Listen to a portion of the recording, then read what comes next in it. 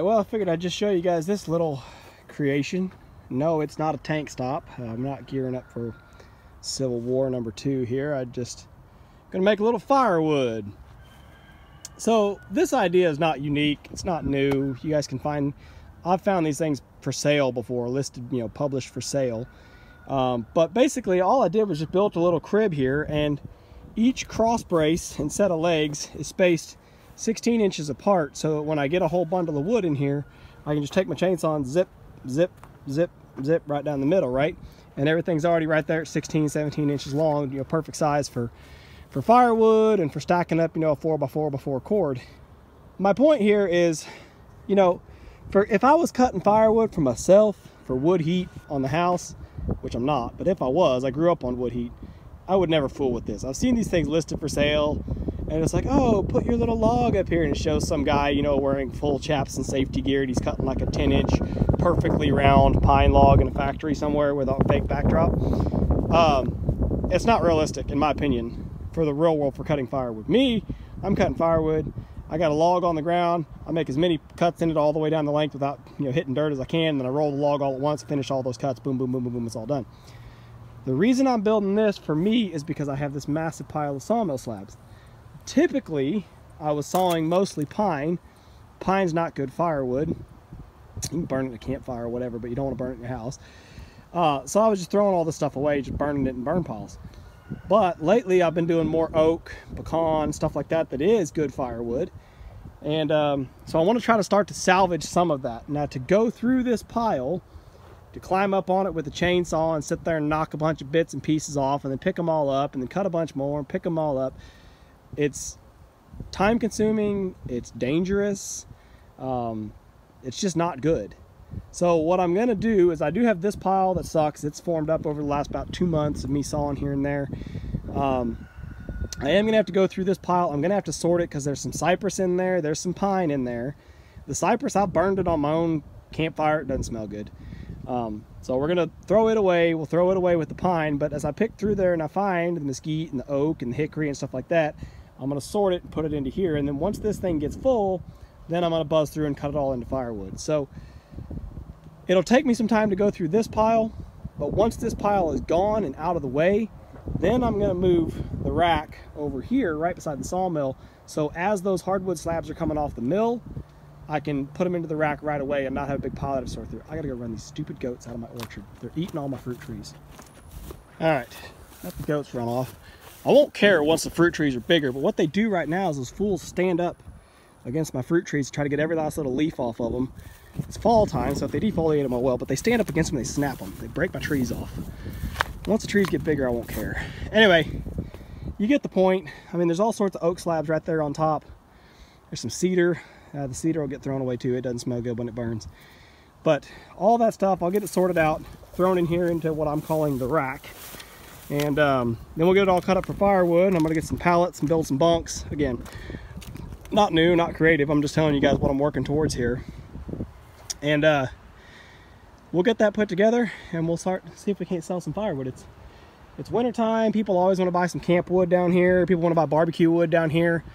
My goal is to be able to, you know, put it on a pallet, sell it as the half cord on the pallet, and you know, not have to be touching it, loading, unloading, and do all that. It's purely just, you know, basically salvage. It's what would be scrap. It would be burned anyway for trash. So if I can throw it all in the rack here and sell it for $100 per half cord or whatever, I don't know, I'll have to look, see what the right price is. But, you know, hey, if I can make a little extra off of it and it doesn't take me any real extra time other than running the chainsaw to make the cuts, then to me that's worth it. So I just want to show you what I was doing. You know, it looks rough. If this works, and you know, I'm actually salvaging a lot of firewood, I'll build a bigger, better one. I just threw this one together right now, built out of scraps. I did use the cypress for the rack because it's you know, it's durable, it's rot resistant and lightweight. It'll probably fall apart because it is a little soft, like the screws might strip out, I don't know. But if this works out, I'll build this better. I might even build one out of steel, but I like that it's built out of wood, so if I do nick it with the chainsaw, nothing gets hurt. Yeah, anyway, that's my plan. I just want to show it to you guys and explain why. And you know, if you got a little mill like me and you want to cut a little firewood, I think it's a good idea. So I'm just loading up the wood rack for the first time, and I guess now's as good a time as any because it's getting cold. It's I mean, you can see I finally got a jacket on. How often you guys see me in long sleeves?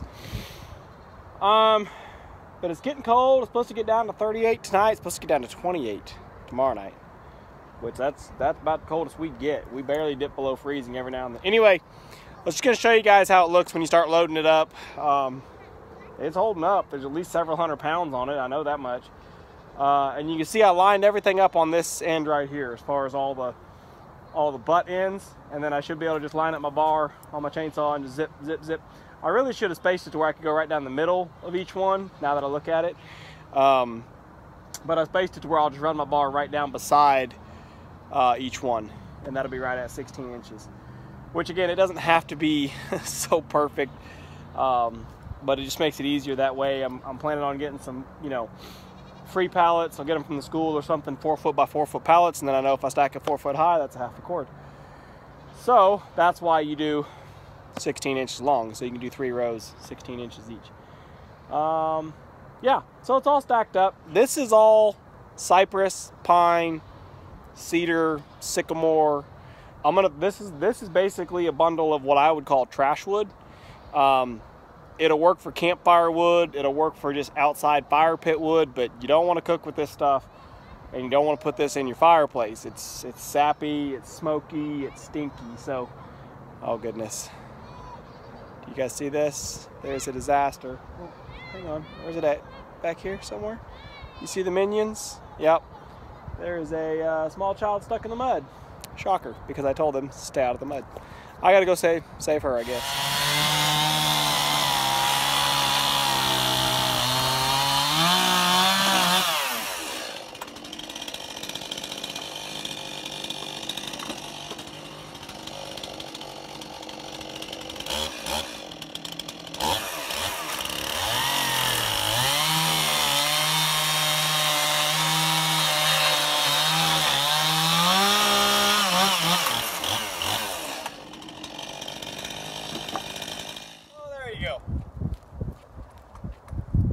Quite as well as I'd hoped, but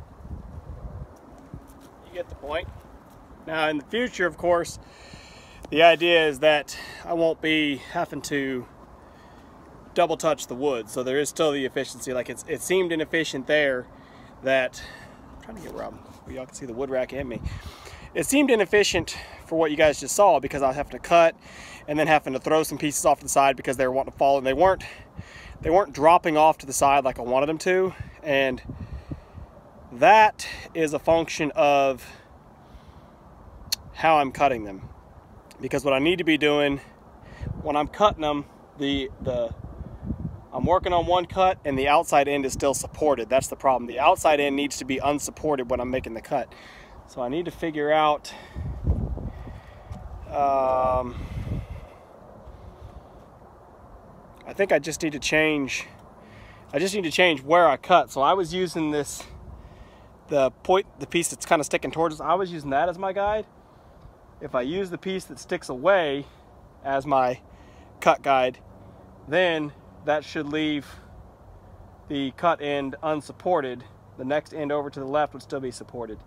So maybe that would help it fall off there a little better and not be wanting to hang up. But anyway, like I said, the idea is once I can get to a good setup, I get all this pile cleaned up, then I'll move the wood rack over beside the sawmill so that when I'm taking slabs off the mill, I place them directly into the wood rack. And then, you know, while I'm milling or whatever, once the wood rack fills up, grab the chainsaw, boom, boom, boom, boom, boom, cut some firewood, go back to milling. That's the idea. So worst case is we stack up a little extra firewood. Man, if I can sell it for 50 bucks for a half cord for just, you know, just fire pit wood, especially this stuff like the pine and the cypress, it's just junk to burn. You know, don't burn it in your fireplace. But I've got hardwoods and I'm getting more hardwoods all the time. So eventually I think I'll get to a point that I can just be sawing hardwoods. I mean, I'll always still have some pine, but I'm saying as far as cutting for firewood, I'll get to a point that I'll have nothing but hardwood firewood. You know, like I'm fixing to bring home a bunch of pecans, and so all the scrap that comes off the mill of that pecan, man, that's cooking wood, you know, that's pecan, that's barbecue wood. So it's not even just like campfire wood, it's actually good cooking wood. So anyway, there is a purpose, and I think it'll work out. Now, whether or not in the future I'll end up building like I said, a better rack, I need to use this one for a while, figure out what I do and don't like, figure out what needs to be modified, and then maybe I put the time into building one that's bigger. I can load it up more, have to stop, so I won't have to stop and cut and clean it as often. Really load it up. Like I mentioned earlier, maybe build it out of metal. We'll just have to see what comes. But again, the idea for now is just taking scrap off the mill that I otherwise would have burned and just wasted, and see if we can find an efficient means to make it into some firewood and be able to get a little bit of extra revenue off of what would have otherwise been a waste stream.